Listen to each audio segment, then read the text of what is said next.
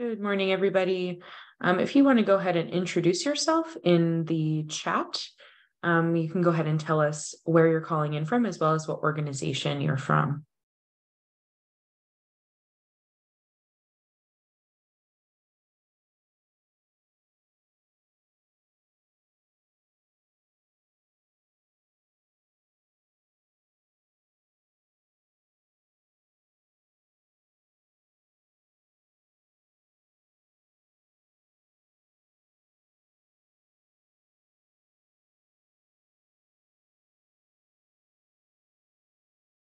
Good morning, everybody. As we wait for everyone to join us, you can go ahead and introduce yourself in the chat. Go ahead and tell us where you are calling in from, as well as what organization you're from. And we'll get started in just a couple of minutes.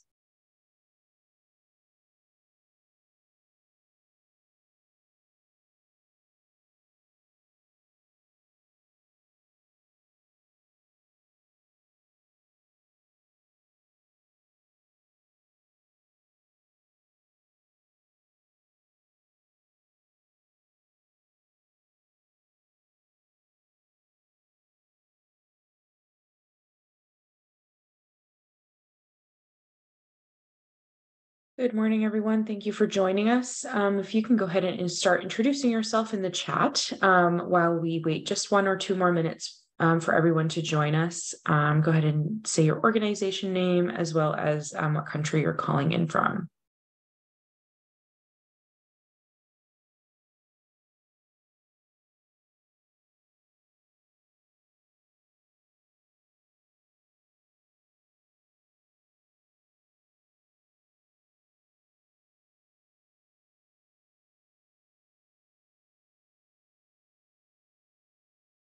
All right, we can go ahead and get started. Thank you, everyone, for joining us this morning or evening for some of you. Today, this webinar will be on your role in identifying and reporting instances of fraud in the ASAP2 activity. And we have some excellent presenters with us today. Just a brief introduction on as we get started. Welcome to everybody. Thank you for letting us know where you're from in the chat. Go ahead and continue to do that if you haven't already.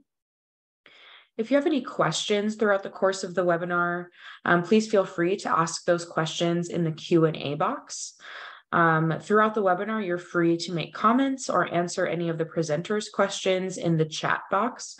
We'll be monitoring the Q&A box for any questions that you might want the presenters to answer. So feel free to leave your questions in the Q&A box.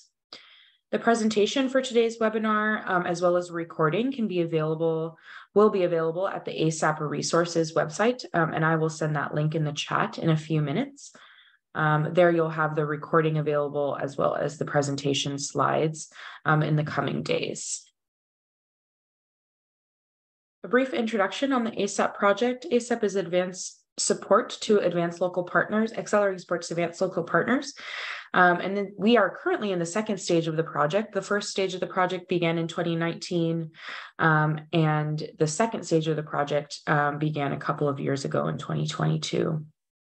The purpose of the project is to rapidly prepare local partners to have the capabilities and resources to serve as prime partners for USAID and PEPFAR programming in compliance with USAID and PEPFAR procedures for PEPFAR program implementation. We have 2 strategic objectives. The first is to strengthen local partners as they transition to receive PEPFAR funding as a USAID prime partner to comply with regulations. And the second is to prepare local partners to directly manage, implement, and monitor PEPFAR programs. Here's a list of our current ASAP2 supported countries, and I see some of you are from some of these countries. We've supported 18 countries in total, and you can see a list of additional ASAP1 supported countries. Some key results from ASAP1 and ASAP2. ASAP has supported 126 local organizations in 18 different countries, 113 local partner organizations, as well as 13 local government partners have participated in our programming. USAID and ASAP have broadcasted 93 webinars for more than 21,000 attendees in 76 different countries. So thank you for being among those participants. Many of those 93 webinars can be found at our ASAP resources page for you to utilize as a resource. And recordings as well as presentation slides are available for you to view at any time. Many of our webinars are available in 3 different languages: French, Portuguese, and English. And you can filter your search by any of those languages as well as any relevant topics. And again, these resources are available to you whenever you need them. We have 3 upcoming webinars. On August 17th, Doug Franke will be presenting on procurement and property management compliance issues.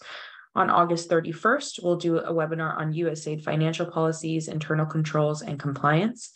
And later in the year in September, we will be doing a webinar on USG rules and regulations for cost principles. In addition to the webinars, another resource available to you is the communities of practice.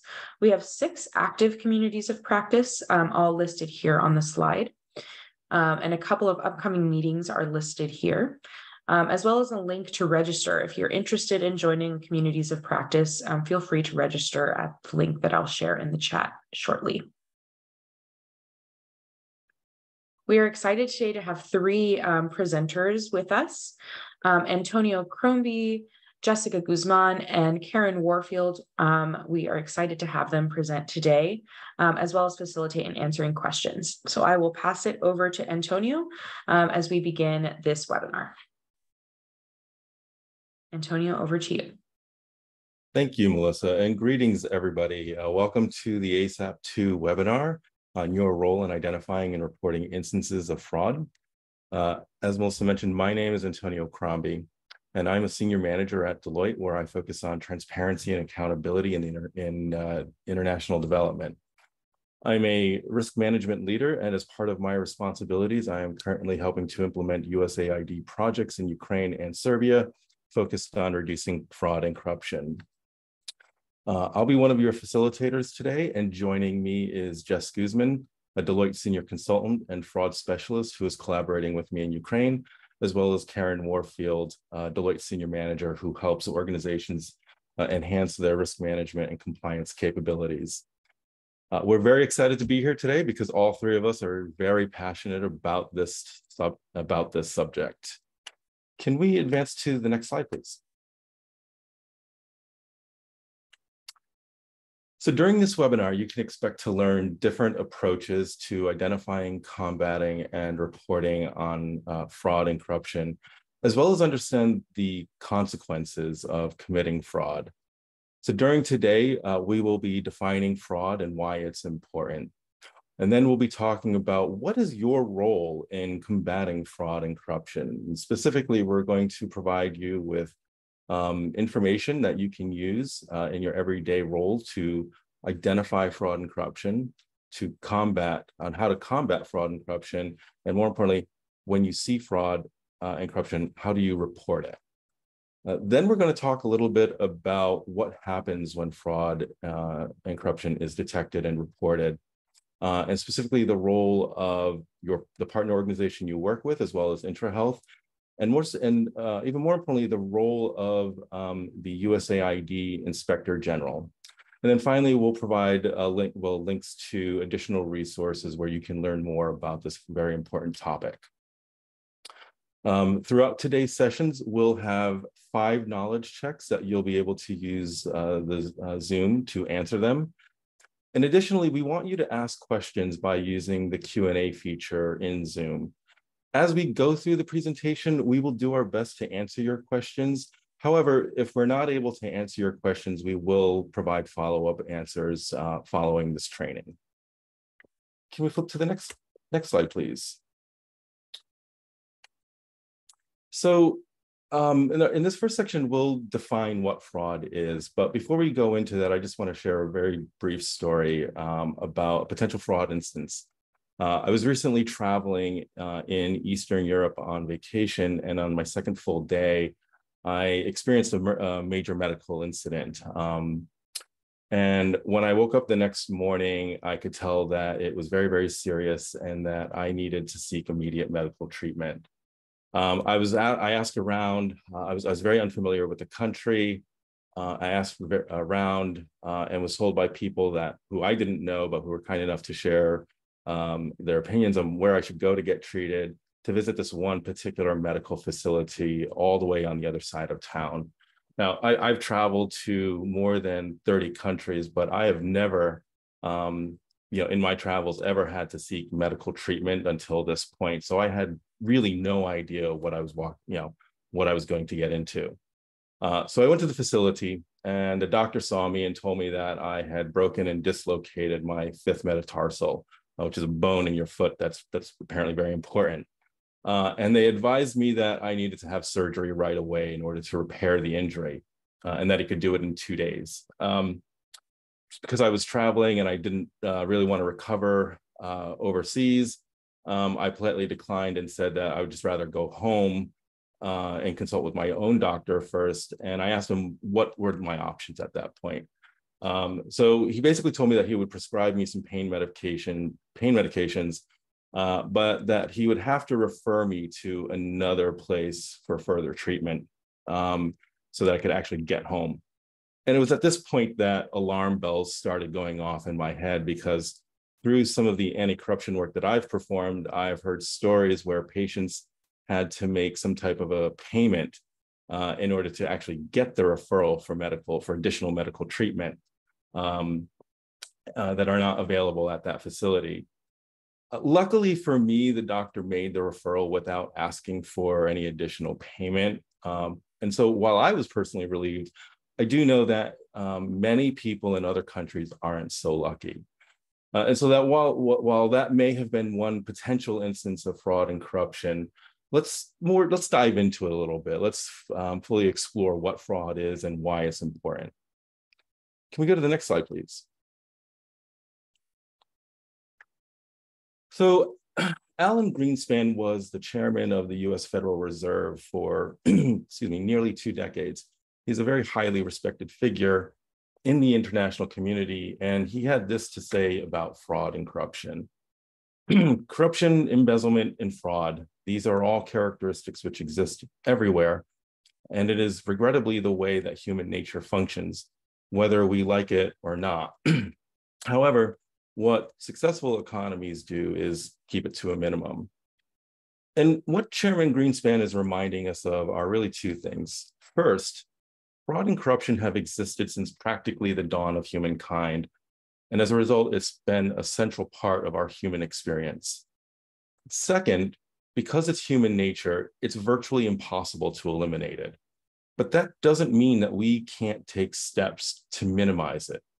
And that's really why we're here today. We're going to learn some things that are important that we can all do to minimize the impact of fraud and corruption on the communities and the organizations that we live and serve. Next slide, please.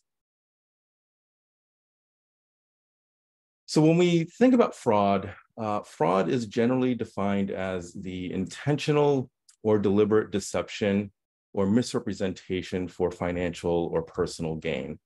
And there are 3 types of fraud: misrepresentation, falsification, and concealment. Misrepresentation refers to providing false or misleading information with the intention to deceive or mislead others.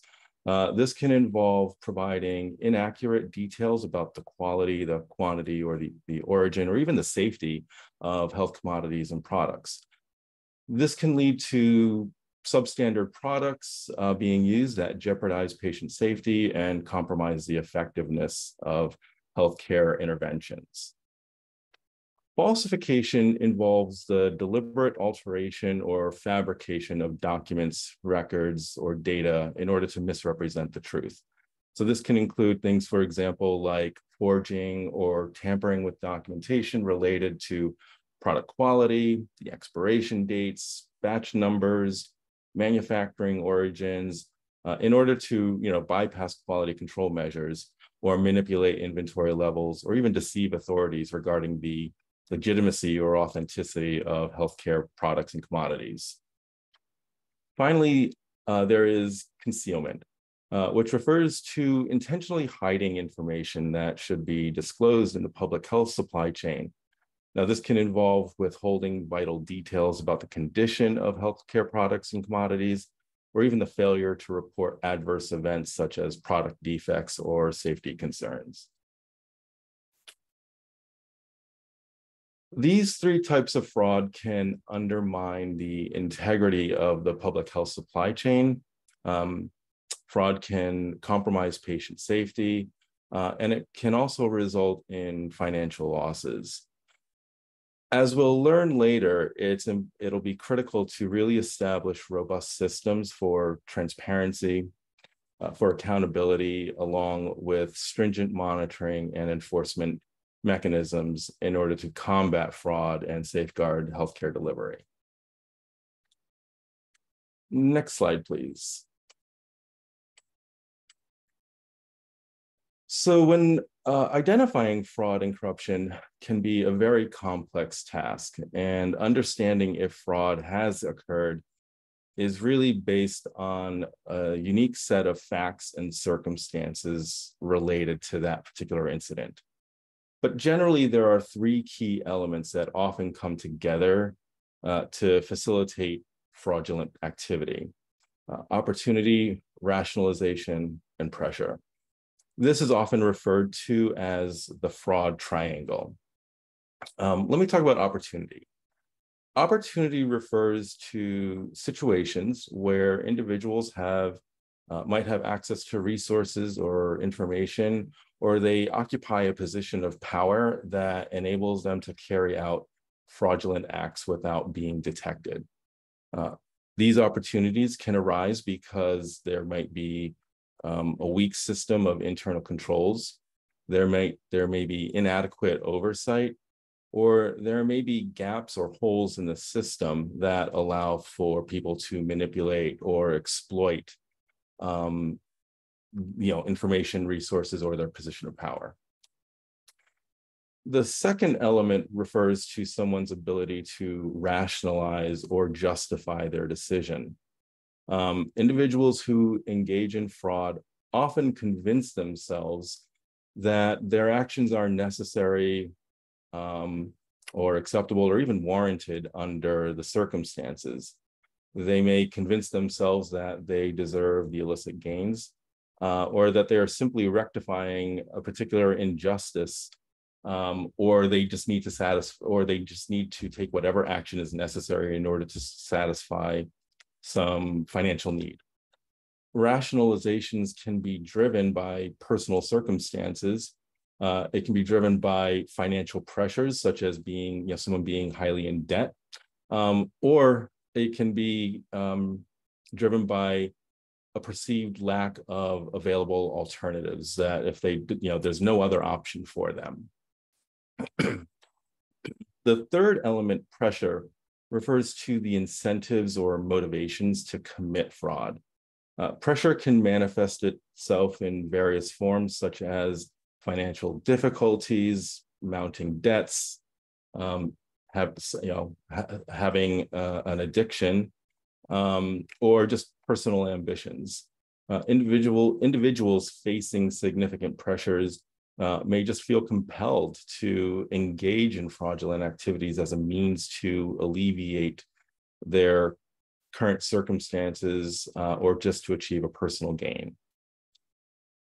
To identify fraud and corruption using the fraud triangle, what investigators do is that they evaluate the existence of any opportunities for fraud, and assess whether rationalizations may be present, or recognize any external or internal pressures that could drive the individuals towards committing fraudulent acts. By understanding and addressing these three components, you can implement preventative measures to enhance your internal controls, to develop effective fraud detection strategies in order to minimize the risk of fraud and corruption. Next slide, please. So Fraud can have a devastating impact on victims, including taking away from your capacity to provide adequate healthcare treatment to patients or to comply with USAID grant requirements. A lot of these implications are self-evident, such as financial and legal ramifications, but let me highlight three implications in particular. First, fraud can result in damaged reputations, not only to the perpetrators of the fraud, but also for the victims of fraud. When fraud occurs, it's often considered a newsworthy topic because of who may be involved or the legal issues it entails. But organizations that are the victims of fraud can also suffer reputational damage because it can be inferred that they may have had a weak internal control environment that allowed the fraud to occur in the first place. Second, employee morale and ultimately their productivity can also be damaged by instances of fraud. When fraud occurs, it can result in a persistent negative attitude towards the organization, particularly if it goes unrecognized or unresolved.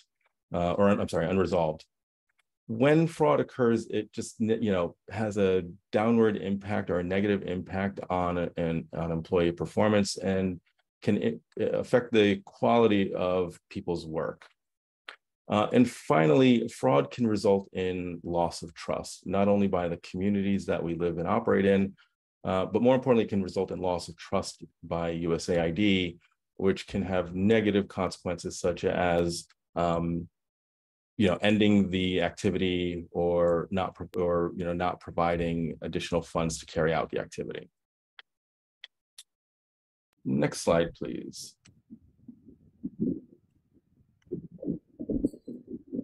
Thank you. Karen, I'll turn it over to you. Thank you. Good morning, everybody. Knowledge check one.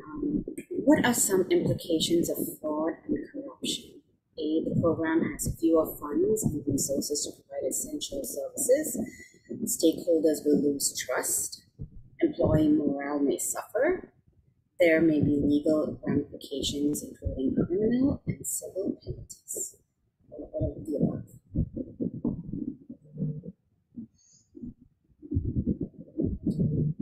So please do check the right answer.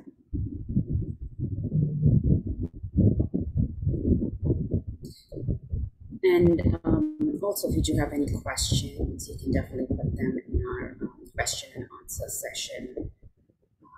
So we can try and answer some of those questions.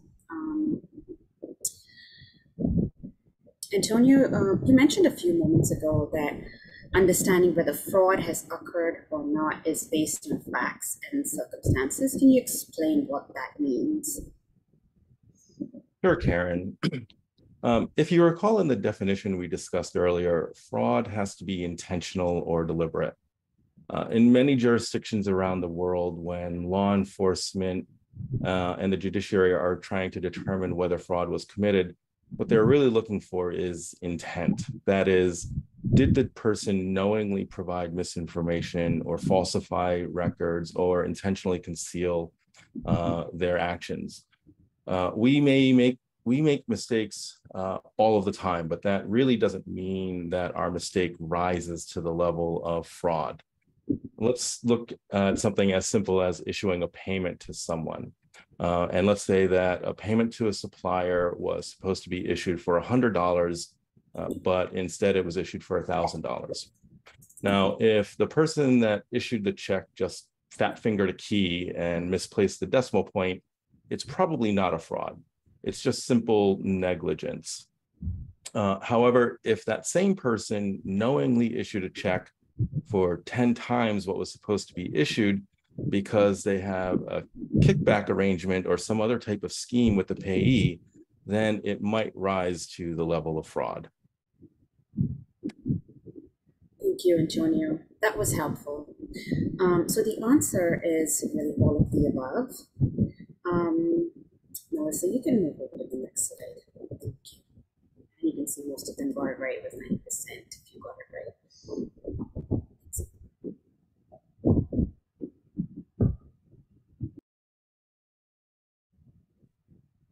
Okay, thank you so much, Karen and Antonio.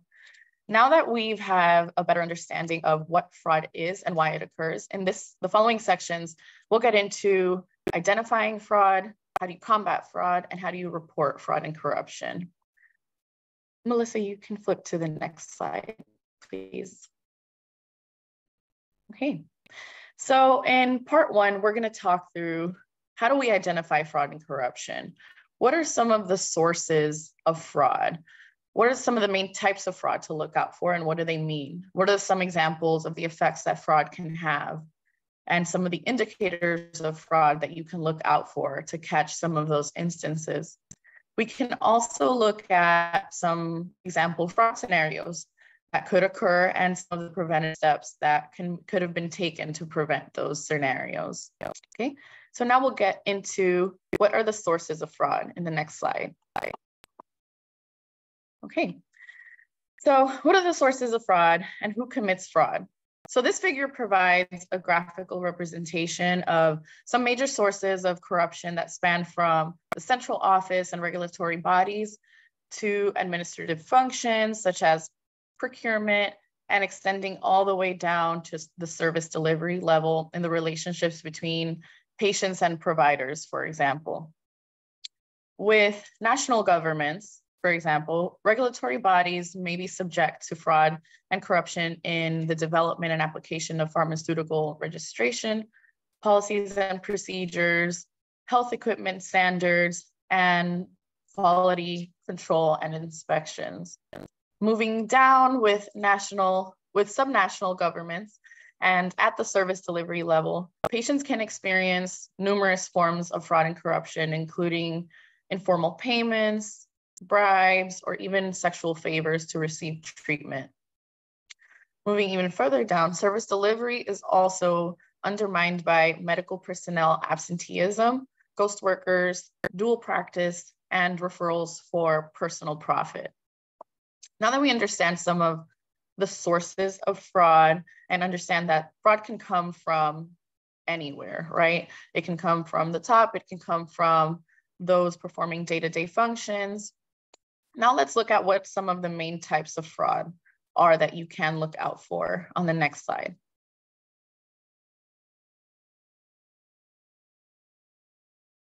Thank you.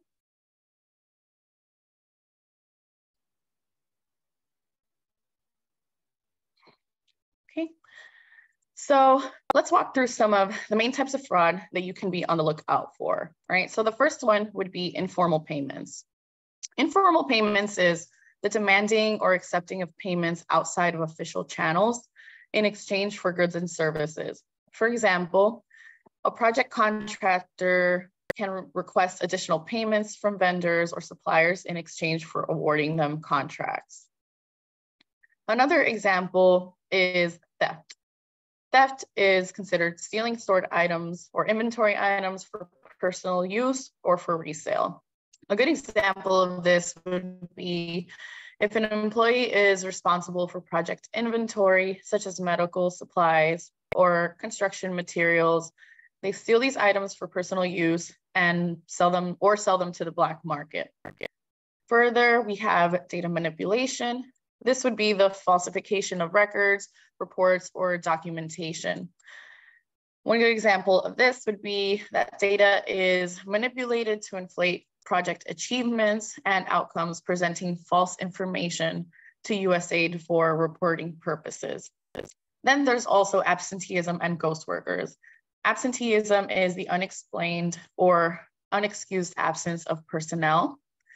And ghost workers is the fictitious individuals included in payroll or personnel records for personal use of that payroll. A good example of ghost workers, how fraud can occur, is where a project contractor creates fictitious individuals on the payroll who do not actually work at the project, and then they therefore divert those payroll funds to themselves. Then we move on to conflict of interest. For conflict of interest, this is when you're engaging in activities that compete with official duties, including accepting gifts from suppliers. For example, a project team member can award a contract to a company owned by a close relative, which undermines then the fairness of the competition of the procurement process. Then we finally have kickbacks. Kickbacks is the misappropriation of funds that enriches a person of power or influence who uses the power or influence to make a different individual richer. For example, a supplier or contractor can provide bribes to a purchaser or decision maker in exchange for gaining an unfair advantage in securing a contract. So these are some examples of some common types of fraud to look out for as it relates to the ASAP2 activity. So let's explore some of the effects and indicators that we can expect to look for as it relates to these type of fraud. You can flip to the next slide. Okay. So the first step in understanding whether and how to handle fraud and corruption challenges is to identify what are the effects and what are the indicators, right? Fraud indicators can vary depending on specific circumstances. So let's go through some of these examples. So one of the examples of a fraud indicator would be patients are reporting being asked to pay informal fees. This indicator can tell us that this will lead to informal payments restricting access to the poor. Another example of an indicator would be overpriced commodities. Overpriced commodities can be an indicator of an effect that would lead to low efficiency due to fraud in procurement, right? This would be low efficiency in projects. In addition, there's also the effect of diminished impact of initiatives, which the indicator for an instance like this would be an unnecessary middleman or a broker involved in contracts or purchases. In addition to the examples shown on the screen, some additional fraud indicators to watch out for are unexplained expenditures, fictitious invoices, unusual patterns of processes or financial transactions, lack of segregation of duties, or limited checks and balances. It's important to note that these indicators serve as red flags that require further investigation and verification, which we will learn about in later sections. Okay, we can flip to the next slide.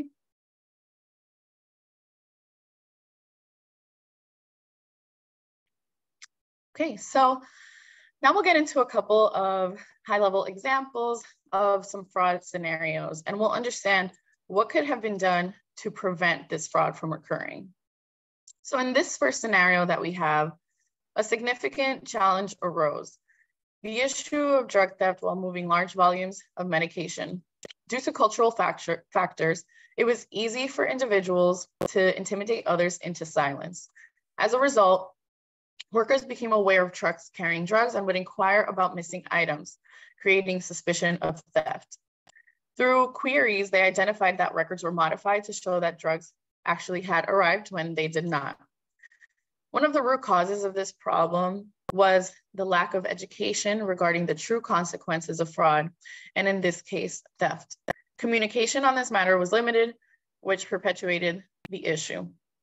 In order to mitigate this problem, they implemented policy changes in procurement and contractor requirements aimed to address the loopholes that allowed for these diversions. This situation highlights the importance of addressing cultural aspects and ensuring proper education and communication within projects.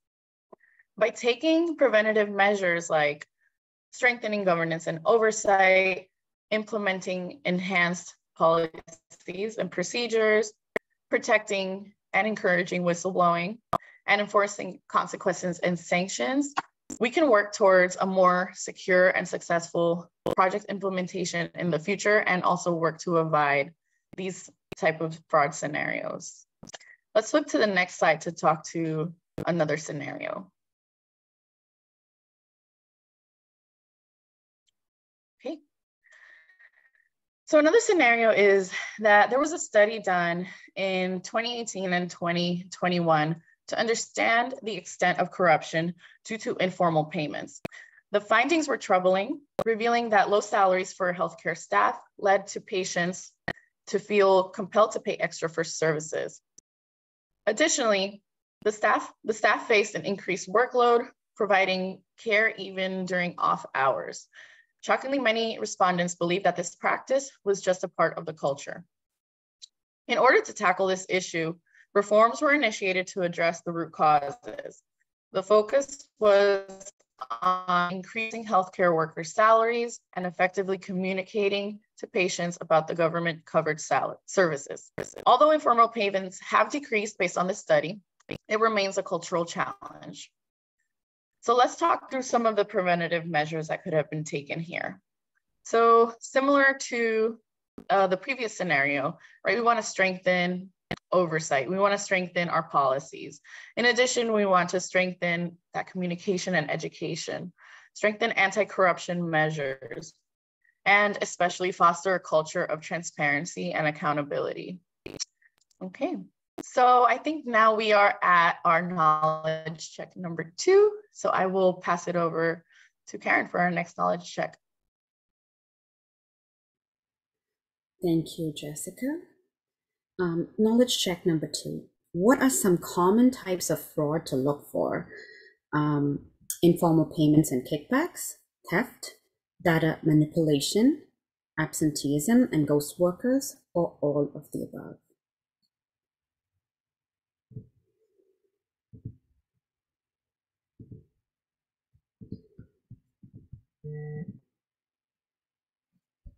So Antonio, Jess, so you said, how can we effectively identify potential fraud and corruption in our projects? What do you think could be something?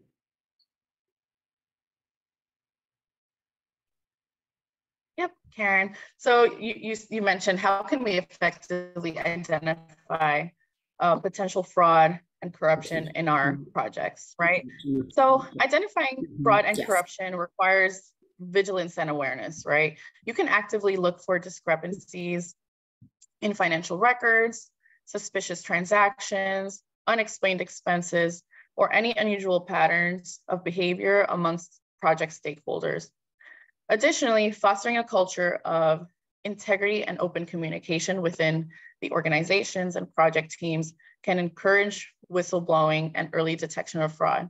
And these are some concepts that we'll get into later on in the slides as well. And we do have one more question in the chat as you still put your answers in for the knowledge check. Right, the poll ended. I'll read off the answers and then we can go back to answering the question, Jess. So essentially the answer really is all of the above and about 94% if you got it right. So thank you very much for that.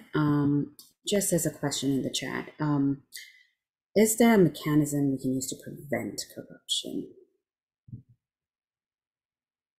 Yeah. And we will, this is actually the next section that we will get into. But at a high level, corruption can be prevented by taking steps to understand, what type of fraud the organization may face based on its activities.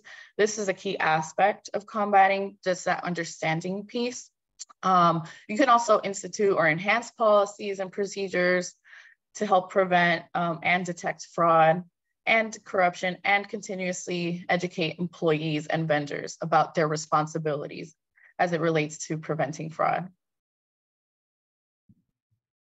I think it also might be good to know if you can provide some examples of common fraud scenarios that may occur on the project as well. Yeah, no problem. So some common fraud scenarios that can occur include, fictitious vendors, contractors inflating project expenses, collusion between employees and suppliers to manipulate the procurement processes, diversion of project funds for personal gain, misrepresentation of project outcomes to donors, And additionally, another example would be ghost beneficiaries, which we briefly touched on, ghost workers, receiving duplicate aid, or also common fraud scenarios to look out for. Over back to you, Jess. Okay.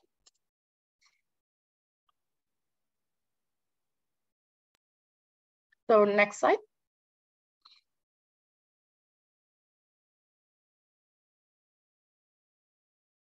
Okay. So now we've gone into part 2 of section 2. So your role in combating fraud and corruption. How do we combat fraud and corruption?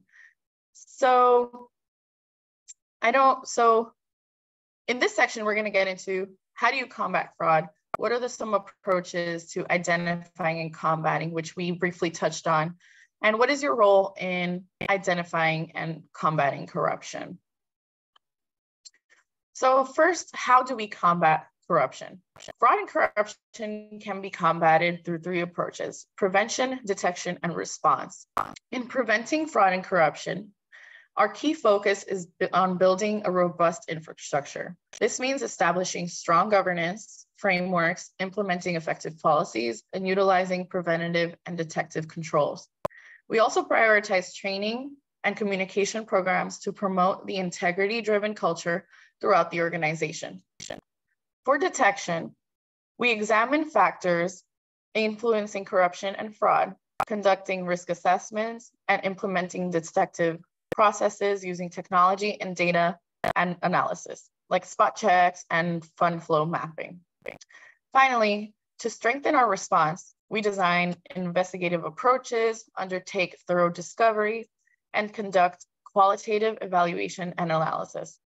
Transparency and efficiency in reporting processes enable swift action when necessary.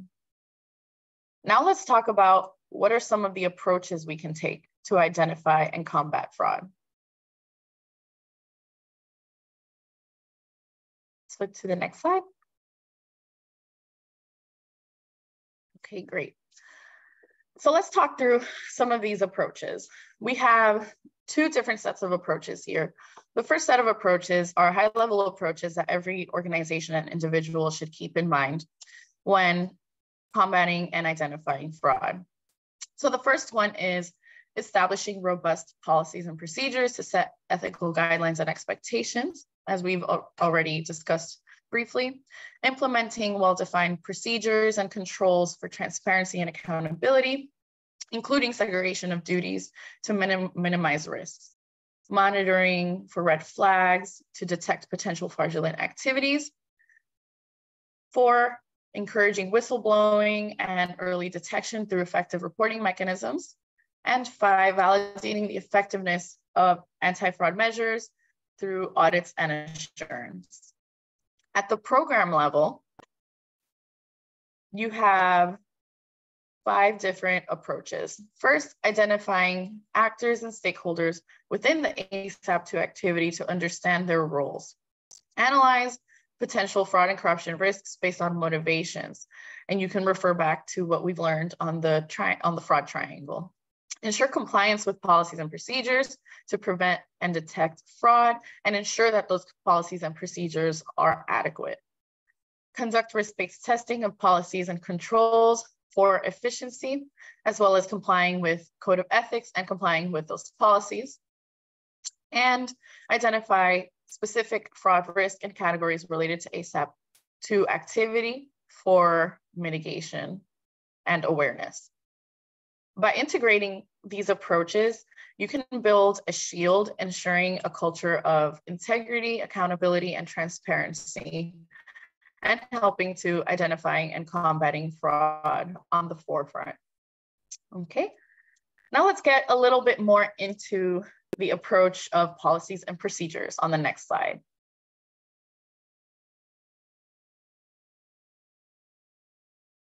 Thank you. Okay. With the foundation of strong policies and procedures, like we just discussed, we can strengthen this approach through use of a code of ethics and a fraud policy. A code of ethics further strengthens this approach by defining core values of the organization, individual responsibilities, defining potential sanctions for violating what are those consequences, identifying what reporting mechanisms for unethical conduct, and it ensures transparency and accountability while also protecting whistleblowers. Further, the fraud policy also reinforces the organization's stance against corruption. It helps to outline risk appetite and ethical standards regarding fraud and corruption. It establishes the roles, procedures, and controls to identify, prevent, detect, and respond to fraud activities. This policy also lays out investigative procedures, potential consequences to disciplinary measures. So now you must be wondering, okay, so what's my role in preventing and identifying fraud and corruption? Let's get into that a little bit on the next slide.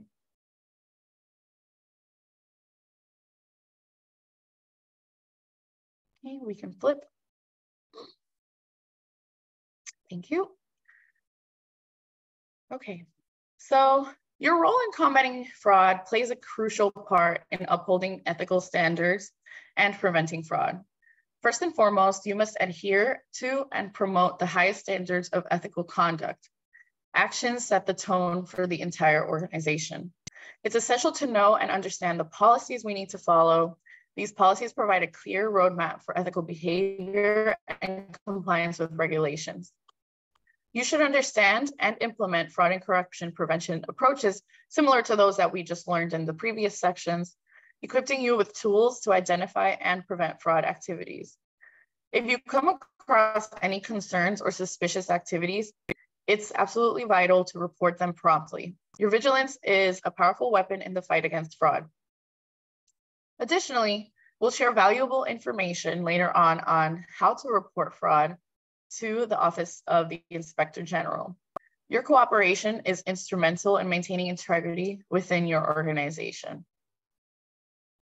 Now I will hand it back over to Karen for Knowledge Check 3. Knowledge check number 3. Which of the following are not ways of identifying and preventing fraud and corruption? A, adherent to the code of ethics. B, segregation of duties and responsibilities. C, ignore the fraud policy. D, report concerns properly. And E, prompt information on how to report to the ORG. So there's no other questions in the chat. Let me see. Just what specific actions can I take to combat fraud or corruption on our projects? Sure, Karen. So there are several actions you can take to combat fraud and corruption in your projects, right?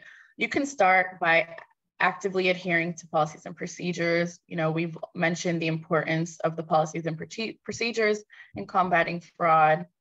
You can ensure transparency and accountability in all project activities. Additionally, promoting segregation of duties and clearly defining roles and responsibilities in projects can help minimize the risk of fraud.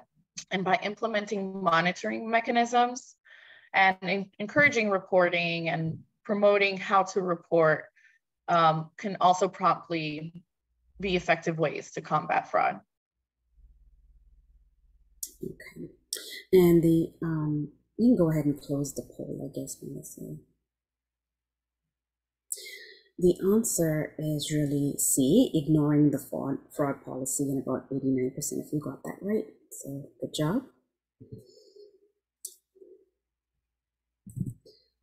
Just can you elaborate on some practical approaches to identify and combat fraud effectively? Sure.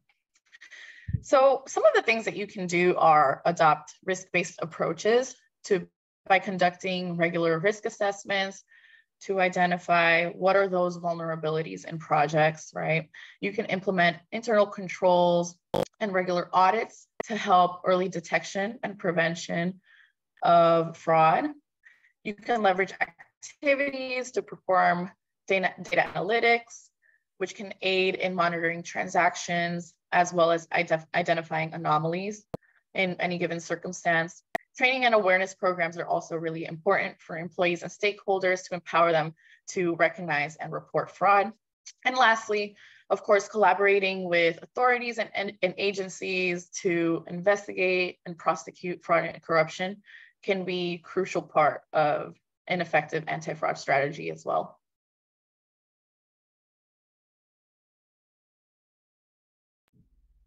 So Jess, you can continue with the next section. I guess there's no other questions in the chat. Okay. Okay, wonderful. So now we get into the last part of section 2, your role in combating fraud, reporting fraud and corruption. So in this section, we'll go ahead and learn, where should you report fraud? What are some critical matters that you should keep in mind to report? What should you report when you decide to report an instance of fraud? And what protections exist when something is reported? Okay, we can flip to the next slide. Great. So when it comes to reporting fraud, you can choose one of 2 options to report fraud and corruption. Option 1 is to report directly to your supervisor or program director. Your supervisor will then report to IntraHealth, and ultimately IntraHealth must report to the Office of the Inspector General. Option 2 is to report directly to the Office of an Inspector General. Contractors and grantees implementing projects with US funds are obligated to comply with mandatory disclosure requirements. If you're an employee of such an organization, you also have a choice to submit complaints to the hotline directly. The OIG maintains a web portal for any individuals to report fraud, waste, and abuse related to USAID programs. Your courage in reporting frauds plays a vital role in ensuring transparency and accountability in our programs. Now let's learn about what you should report. We can flip to the next slide. Okay, so let's talk about 2 highly critical matters that must be reported.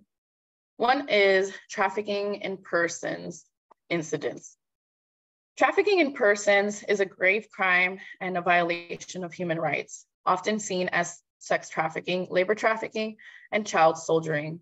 It's essential to recognize indicators of human trafficking like physical abuse, hazardous work conditions, or being closely monitored.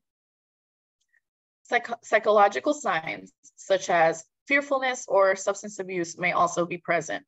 Understanding the signs is one of the ways to combat this type of fraud. Additionally, it is generally prohibited to engage in transactions or provide material support to countries, groups, or persons sanctioned by the US government. You can refer to the list of sanctions in the link provided below so that you can see what groups or persons are in that list of sanctions that are prohibited. You must be wondering now, what specific information do I need to report if I have an instance of fraud to report? Let's flip to the next slide.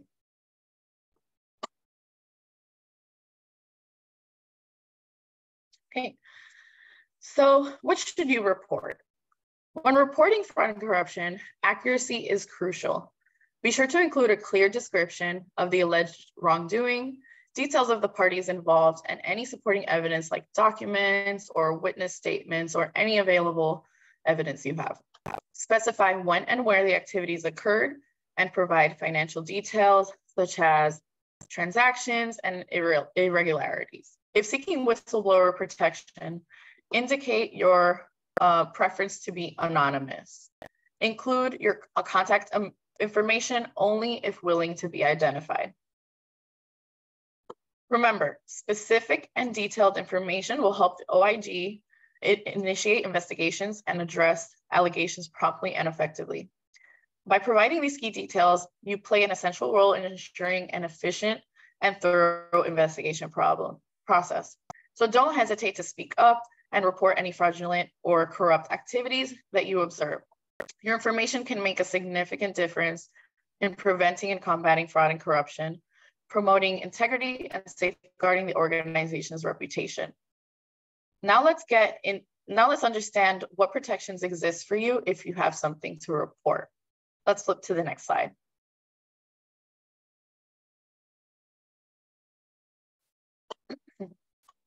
Okay, great.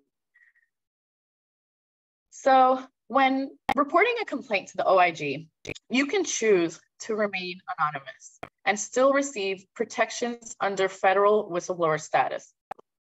Employees of government contractors, subcontractors, grantees, and subgrantees making protected disclosures cannot face discrimination. All complaints submitted to the hotline are treated with high sensitivity. You have the option to remain anonymous, provide confidentially, or waive confidentiality and be contacted by OIG personnel or others outside of OIG. However, please note that without contact information, a comprehensive review of the complaint may be challenging and further communication may be limited. If you prefer to be anonymous, ensure no personally identifiable information is included in your complaint narrative or attachments. Your courage to report concerns is essential. Okay, so now we can get into knowledge check number 4 for this part. Knowledge check number 4. When reporting to OIG, you must disclose your name when submitting a report to the hotline. True or false?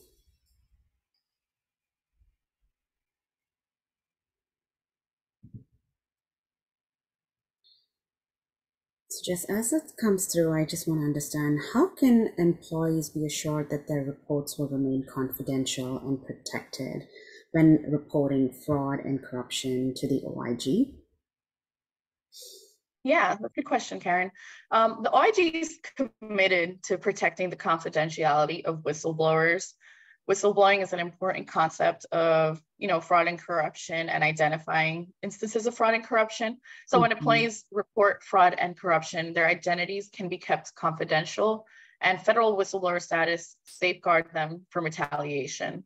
The OIG takes these matters very seriously and ensures that individuals who report misconduct are fully protected. And I do have one more question, just to give people a little bit more time to answer that knowledge check question. What types of information should be included in a report when reporting fraud or other critical matters to the OIG? Yep. So when submitting a report to the OIG, as we mentioned previously in this part, it's crucial to provide as much information as you can and feel comfortable sharing.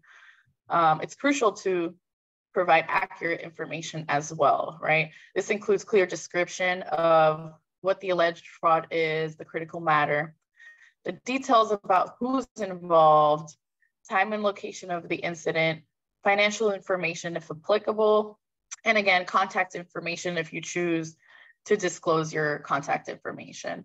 The more specific and detailed the report is, the better it aids OIG in conducting effective investigations and addressing the matter promptly. It's also important to note that if you suspect fraud, it is important to report fraud as soon as you suspect it, to help OIG investigate as soon as possible. So we can close the poll, Melissa.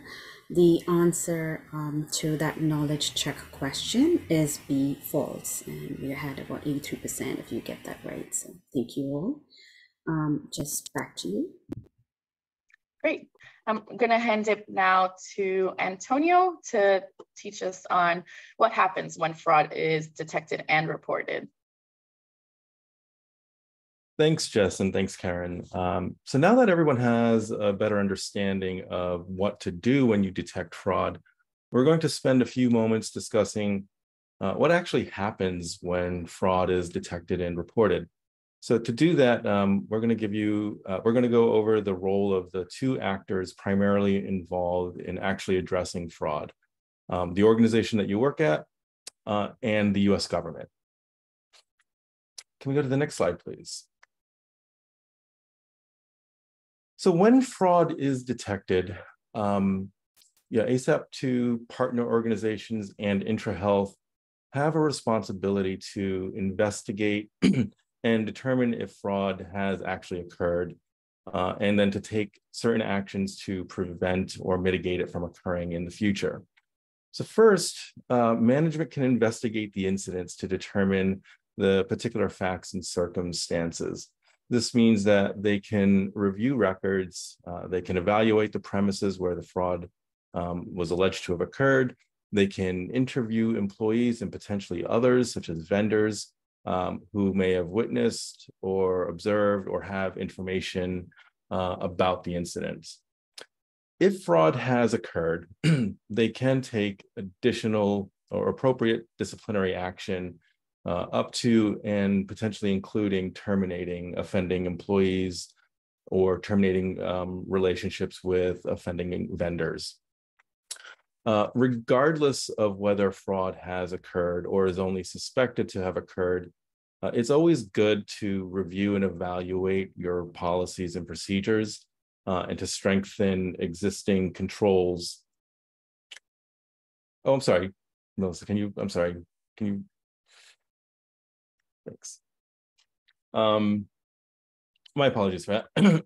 Regardless of whether fraud regardless of whether fraud has occurred or is only suspected to have occurred, it's always good to review and evaluate the organization's policies and procedures and strengthen existing controls and processes in order to try and prevent it from occurring in the future.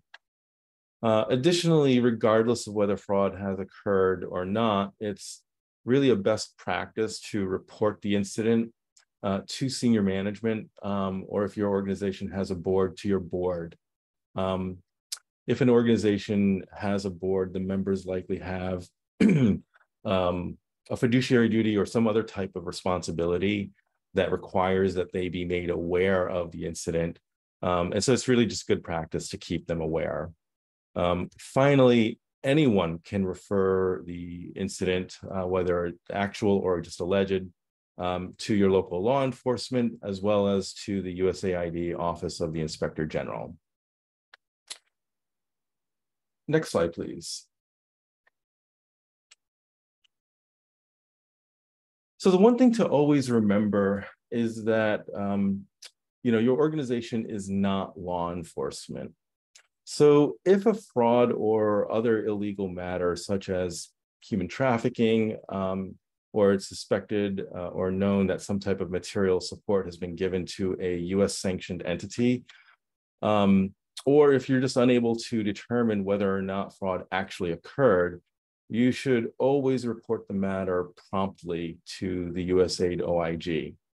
And I want to emphasize again that it should be promptly reported, because if you delay reporting it, USAID's investigators could construe ill intent, such as they could construe that by delaying the reporting of actual or alleged fraud, it could be construed as someone trying to conceal the fraud because it wasn't reported in a timely manner. So the thing to remember is that the USAID OIG has their own processes to detect fraud, which we'll go over in just a moment. So just remember, if you suspect fraud, you can investigate it, you can take actions, but do so quickly, and always remember to report it to USAID shortly thereafter. On the next slide, we'll talk about the role of the Inspector General. The next slide, please. All right. So the Inspector General's office is the independent oversight body whose mission is really to prevent inefficient and unlawful practices.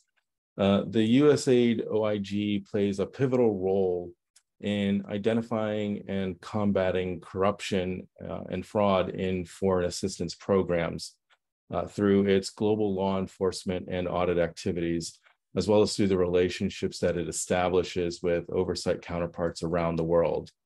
The Inspector General will act on reports of corruption and fraud that affect foreign aid programs, and it'll work to hold bad actors accountable. On the next slide, we'll talk about the different actors that are involved.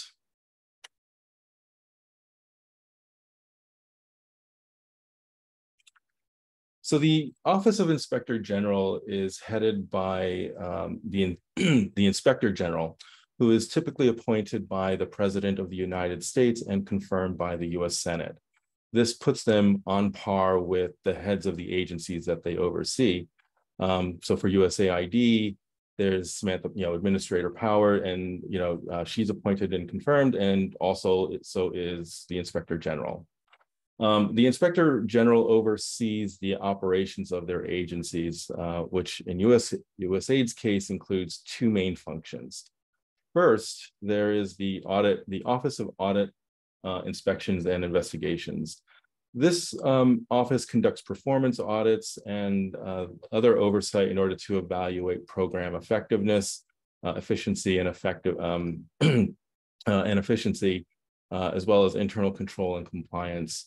They also review financial audits of grantees and contractors. Their work typically results in recommendations to agency leadership on improving the effectiveness, the economy, the efficiency, and the internal control and compliance with the requirements of foreign assistance programs. However, through their audits or inspections, they might also uncover fraud, which will then be investigated. Secondly, there is the Office of Investigations, and it's this office that conducts worldwide investigations into allegations of criminal, civil, and administrative violations. And these can include fraud, and this includes fraud and corruption, as well as other violations of US law by those involved with any USAID-funded programs. Next slide, please. So the USAID Office of Investigations is staffed with trained, credentialed, and sworn special agents. These are trained criminal investigators who are federal law enforcement officers here in the United States, as well as they have investigative attorneys and administrative investigators. USAID investigators, whenever an incident of fraud is occurred, have the authority to take and may take sworn written statements. These are affidavits from persons involved in matters handled by the Inspector General. When an investigation is complete, the Inspector General will generally produce a report based on relevant witness testimony, records, and other evidence. The report is then provided to appropriate individuals so that they can consider what, if any, corrective actions need to be taken based on the results of the investigation. This report is generally confidential and is generally not released to the public. One thing to remember is that absent your consent when providing a hotline complaint, the OIG will generally not disclose the name of any individual who submitted a report to the OIG hotline unless they determine that the disclosure is unavoidable during the course of an investigation. So even if you do provide your name, they will generally try to protect your anonymity. Additionally, as we mentioned, it is a crime to commit fraud against the government of the United States. So when the Inspector General determines that fraud has been committed and that fraud may be in violation of US law, they are required to refer the matter to another agency in the US government. This is the US Department of Justice. The Department of Justice is then responsible for making a determination, a legal determination as to whether or not they're going to prosecute the individual or entities involved in the fraud, and then prosecuting that person in accordance with US jurisprudence. On the next slide, we'll talk about what are some of the consequences of fraud.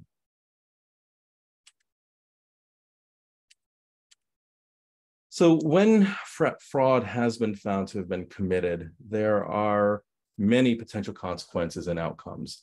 And throughout our discussion today, we've highlighted many of them, from diminished ability to achieve program objectives and outcomes, to loss of current and future USAID funding, to criminal, civil, and other penalties. The most important thing to remember is that those that commit fraud can lose their jobs. They can be sent to prison for the fraud and other related crimes, such as wire fraud if they use the banking systems to facilitate that crime, as well as tax-related charges.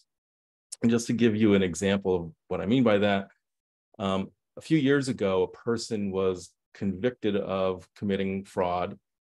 They were sent to prison for their actions against the government, and they were forced to repay more than $1 million for not only committing the fraud, but also they were convicted of failing to file to report the foreign account where they hid the proceeds of the crime. And they were also convicted of failing to file accurate tax return forms to the IRS because of the interest they had earned on the proceeds of their crime. So it's just, not only, it's not just the act of the fraud, but it's also other related acts that anyone that commits fraud can be caught up in. Finally, those that commit fraud can be fined and they can be forced to pay restitution to the victims of the fraud.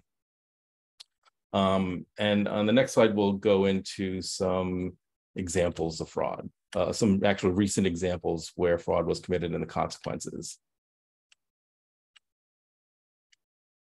So as Chairman Greenspan reminded us at the beginning of today's session, fraud happens. You can't prevent people from committing fraud, but what you can do is try to take steps to prevent it from happening to your organization, and then to take steps to mitigate it. All any of us can do is just try and detect, report it, and try and prevent it from happening to us. But before we get into our final knowledge check, I do want to share with you two recent real-life instances of fraud that we've talked about today. The first instance that I want to talk about involves a serious moment that resulted in loss of trust brought on by rampant fraud. Earlier this year, during a routine monitoring trip in March of 2023, USAID discovered significant evidence that USAID funded food commodities that were intended to support roughly 12 million people living in famine-like conditions in the Afar, Amhara, and Tigray regions in Ethiopia were instead being diverted and were being sold on local markets. Just as an example, they discovered that 2,000 metric tons of wheat in USAID branded bags, which is enough to feed 134,000 vulnerable people for a month, was for sale in a local grain market and was being processed into flour at mills owned by local wholesalers. So because of the scale of the fraudulent activity and the need to work with Ethiopian national and Tigray regional governments to enact better fraud and corruption prevention and mitigation controls, USAID made the painful but necessary decision to temporarily pause any further food assistance in the region in May of this year. This is really a key example of how fraud can impact program delivery. The second instance was actually just announced late last month, where the human resources director of a non-governmental organization pleaded guilty to falsifying invoices in order to make it appear as if goods and services paid by the organization she worked at were actually sent to other parties with whom she had a relationship with. This case just moved into the penalty phase, but she will have to repay the $425,000 that she stole. And upon sentencing, she could face up to 20 years in prison when the case is finally adjudicated. What these cases show is that fraud can be committed by anyone. They also show that when it does occur, the U.S. government will actively investigate and pursue criminals who commit fraud, and they will take action that could impact the program's ability to achieve outcomes. Importantly, when fraud does occur, it can have dire consequences for those that are guilty, or those that are found guilty of committing them. I think we'll go into our final knowledge check. Karen? Thank you, Antonio. Knowledge check number 5. Which function within the OIG is responsible for investigations for instances of fraud? Office of Audit, Inspections and Evaluations, or the Office of Investigations? As that comes in, so I do see quite a bit of questions right now in the chat, Antonio. Maybe you can take the first one. Do embezzlers have to pay taxes on funds they steal?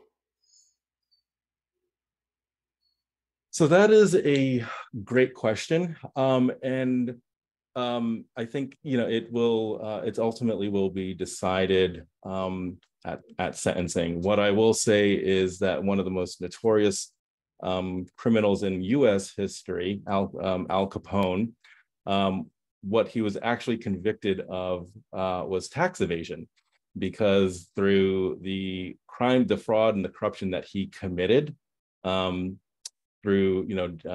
selling illegal alcohol, he was convicted of failing to file tax returns and pay income tax on the proceeds of his criminal activity. There's another question. I'm going to read it out as well. When you say fraud, when you say report fraud promptly, is there an acceptable timeline provided, or seeing that the report will have to be accurate following an internal investigation? Promptly, I mean, I would generally, that's a great question.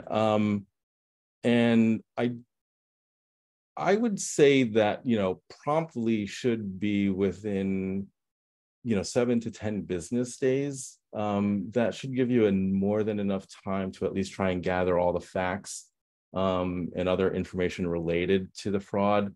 But I would generally say, 7 to 10 business days. But what I can do is come back on that question after the presentation, and get a more definitive answer from my friends in the IG shop. Let's go ahead and answer this question, actually close out the poll, Melissa. The answer to it is the Office of Audit, Inspections and Evaluation. So right now, I think there was there were differences in the answers that we got. It was quite across the board. So Antonio, we can just go back and answer a couple of these questions again. There are some on the chat over here. What are some of the examples of fraud and corruption?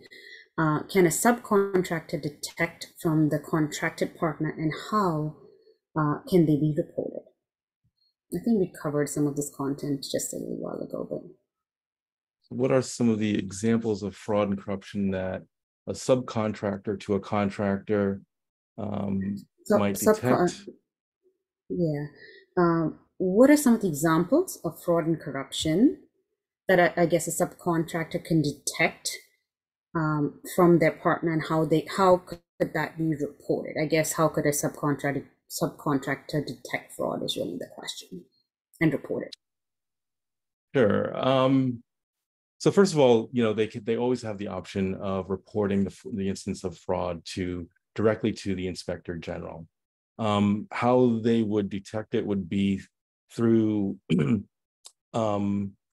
controls. So, a good example of a control are those controls that aim to trust but verify any information that they receive. So, for example, if they're receiving an invoice, right? A good control would be to check the invoice and verify that the information is accurate on the invoice.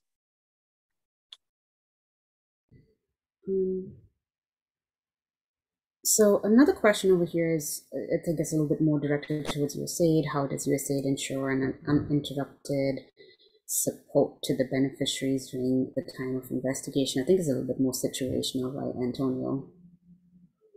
Yeah, this can be various facts and circumstances based on what is going on. USAID inspectors generals generally try to not interrupt the actual operations of the program. But what they may require is the time of people, and they may require time to meet with certain people at the organization. And they may also request some additional documentation, but they're not going to necessarily come in right away and stop work without first thinking it through, without first taking other steps other minimally invasive steps. And thank you for that, Antonio. The last question I have over here is basically saying, what is USAID ultimately really concerned about and reporting in the OIG report and the outcome in the report? Is it really the OIG is investigating the concern? Do they investigate concerns of the partner organizations in this report, or is it mainly focused on USAID, I guess, or OIG in that report? So USAID will take all allegations of fraud or corruption very, very seriously. But just because but what sometimes will happen is that after sort of a preliminary review of the complaint, they may defer to USAID on how to handle it. So, for example, they may ask USAID to conduct a further evaluation and talk to the partner organization to get additional information before the IG decides to really involve itself. But they absolutely will take every single instance of fraud and corruption that's reported to them very seriously.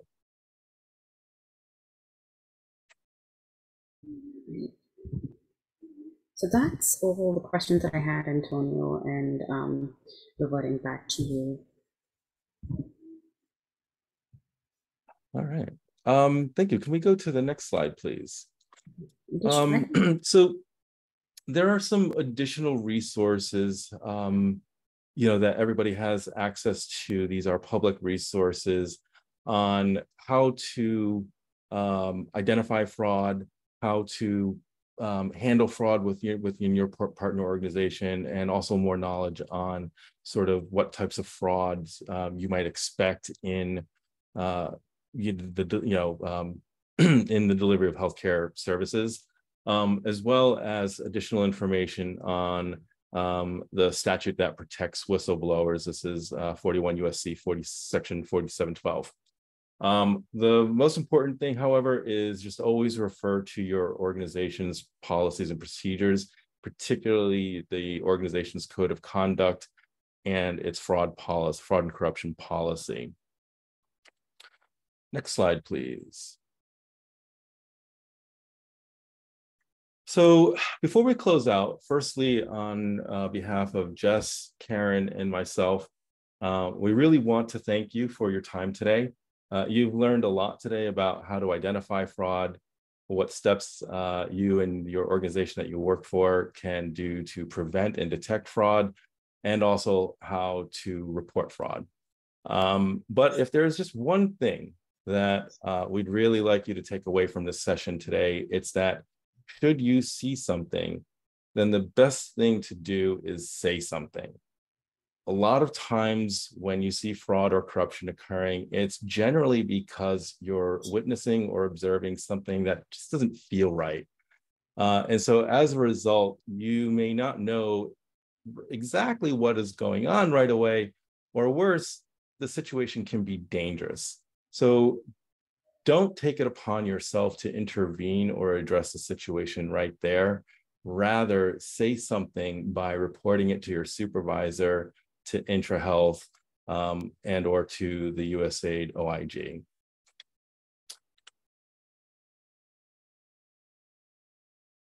So thank you very much for your time.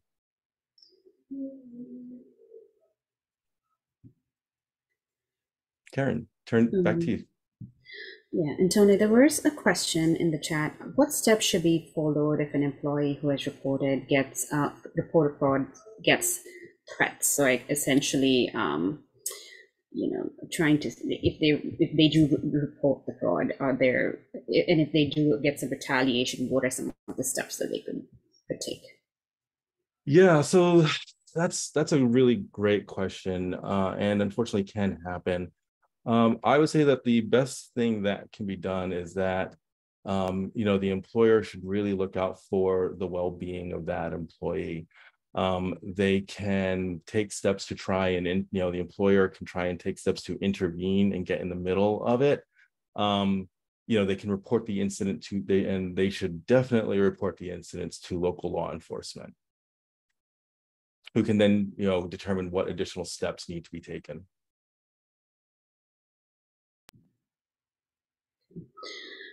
There was a couple of questions, Antonio, on how the HR director, the example that you shared, essentially the HR director, how was that person, reported, or how did what additional consequences like happened. So I was trying to monitor the other chat as well, so that was something that came to the other chat. How did they? Sure. I mean, so the exact details, have not been published. And that is generally consistent with USAID, IG's policy is they try not to publish the details. What usually happens when something happens is upon conviction, it'll be, the public will be notified that this person was found guilty and what they were found guilty of. Generally, so, this instance occurred because essentially she was basically using the credit card of her company to buy the credit card that her organization issued to her to buy products and services for another organization that she had a relationship with, and then invoiced her organization. My guess is that it was, if I had to take a guess here, and this is probably what happened, but again, I can't confirm because I wasn't part of the investigation, is that when they were reviewing her invoices and her expense reports, they couldn't substantiate what that money was being spent on and where the goods and services went. And so they conducted an investigation and they found that she was buying all of this stuff. It wasn't going to anything that helped the organization. And so when they contacted the inspector general probably got involved and, did a much more thorough investigation.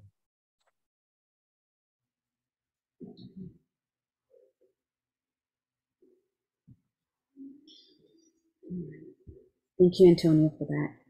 There are no additional questions in the chat, mainly comments to share the presentation. I think, as Melissa mentioned, the presentation will be shared on the IntraHealth website. So nothing else more to add, Antonio. Well, thank you very much. It's been a pleasure, and I hope that I wish you all the best in fighting fraud and corruption in the delivery of your missions. Thank you very much. Looks like one more question just popped through if you wanted to ask it, Karen. Yeah. Would you encourage organizations to have anti-fraud policy to manage how suspicious or cases of fraud should be investigated, or act arbitrarily? That is a great question. So all organizations should have an anti-fraud and anti-corruption policy. And as part of that policy, they should outline what are the specific investigative procedures the organization will follow to investigate the incident. The reason why you want these documented is exactly for what you're describing, right? Is to prevent the organization from acting arbitrarily. The policy should require that all incidences be reported, that they be investigated following a set of guidelines that will guide the investigation, and that the results of the investigation be reported to senior management for further adjudication and action.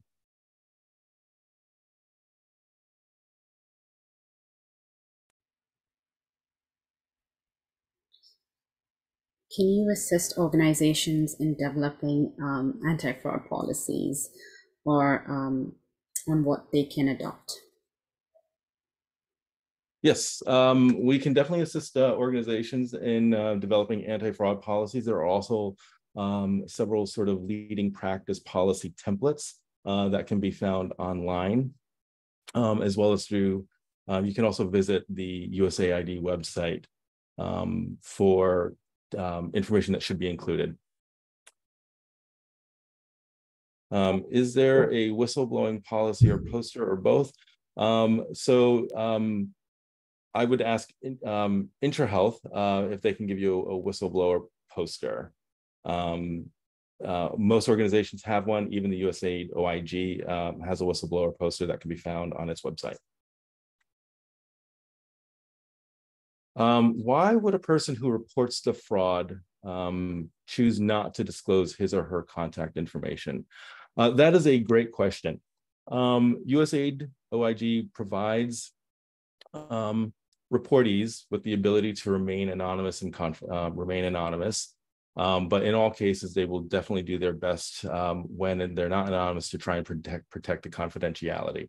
Why someone might choose to remain anonymous is very dependent on that person's unique circumstances.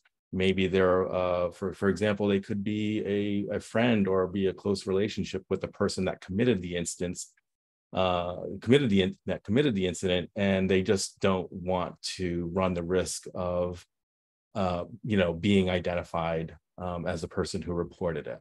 Ultimately, it is very much dependent on that person's facts and circumstances. Why would someone decide to commit fraud when they know the consequences? So this goes back to what we were talking about earlier in the fraud triangle. I generally like to say fraud will happen. It will happen because someone may just rationalize that and justify why they're doing it. They could, perceive some type of injustice. They're undergoing they're under duress. For example, they may be heavily in debt. And they perceive that the consequences of the crime are less than the rewards of the actual fraud. There are, there are an inexplicable number of reasons why someone can choose to commit fraud, but it generally has to do because there's an opportunity that opened for them. They've rationalized it or they've justified their action, and there's some type of stress that they're under that's causing them to do it, and that the rewards of the crime are greater than the penalties they may face.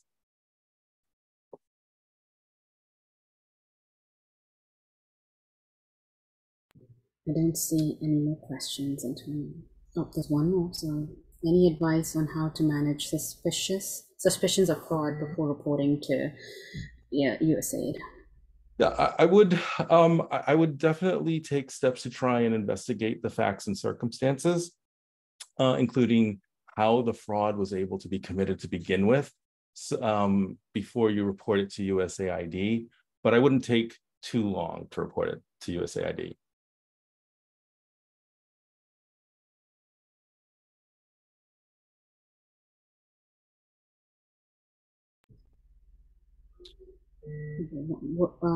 What should be done to the one that reported? Okay. I think they're just trying to say what should be done if they do report fraud. Yeah. What could be done to the person who reports fraud? It's situational based. Yeah. So if I understand the question, if someone reports fraud, reports alleged incident of fraud, and after the investigation, it was found that fraud wasn't actually committed. If that is how I understand it, most organizations, have what's called an anti-retaliatory policy, and basically what that means is that if I reported something in good faith, I had good faith to believe that a fraud was committed, then then no one can retaliate against me or take action against me for having reported it to begin with.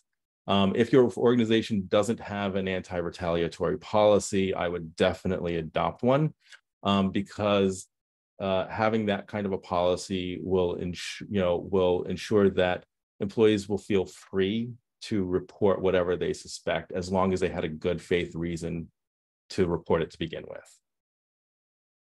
Yeah, and the last question, Antonio, I think is basically what you answered. But the consequences of a report not being confidential is really what it is. What is they suffer? Prejudice or any additional consequences as a result of reporting.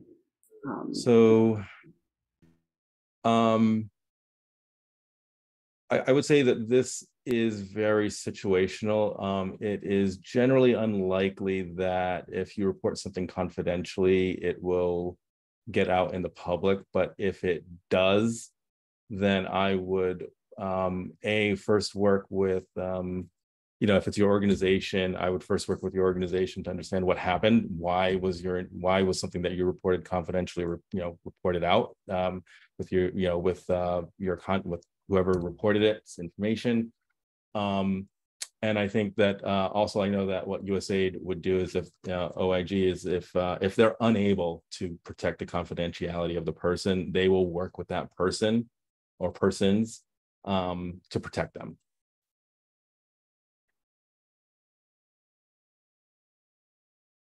Do you still keep the person's details anonymous even after the person serves? Yes.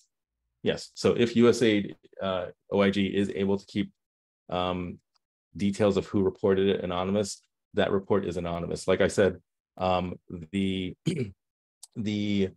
report that USAID OIG releases is generally kept confidential. It is generally not released to the public. Now,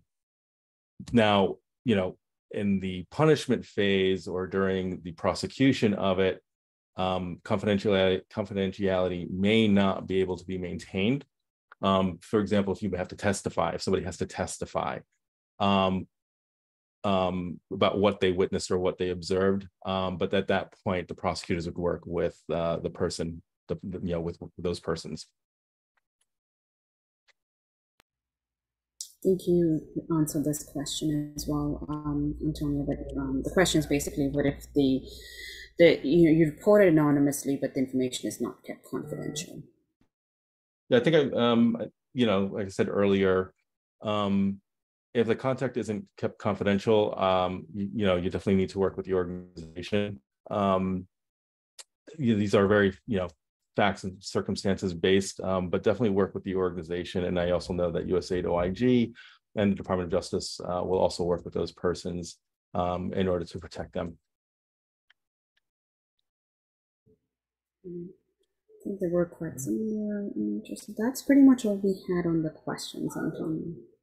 Thank you so much, everybody, for joining today.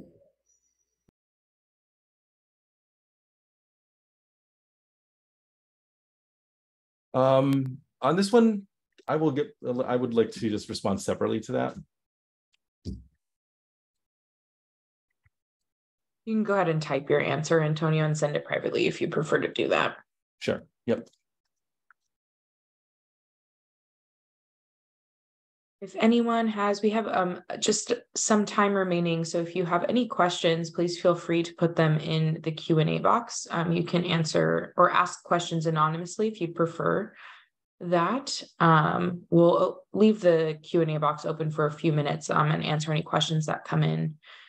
And then if there are no further questions, we can go ahead and close out the webinar, but we'll leave it open just for a few more minutes. If you have any questions, please feel free to ask.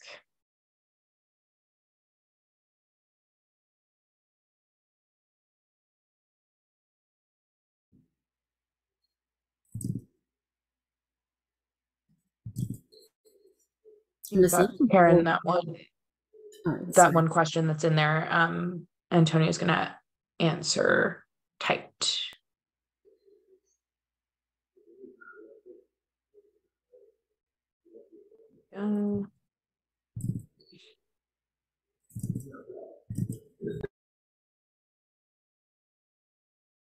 Okay, as soon as Antonio's done answering that question, we can go ahead and close out the webinar. I just need to do one last thing before we finish.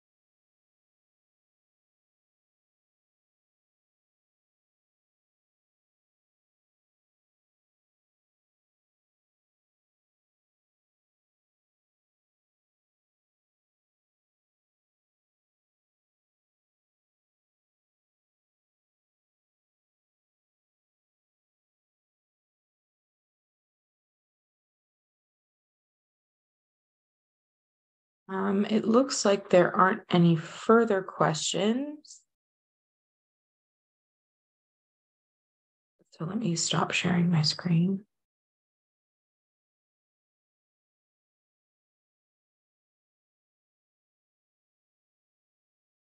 Thank you, everybody, for joining us today.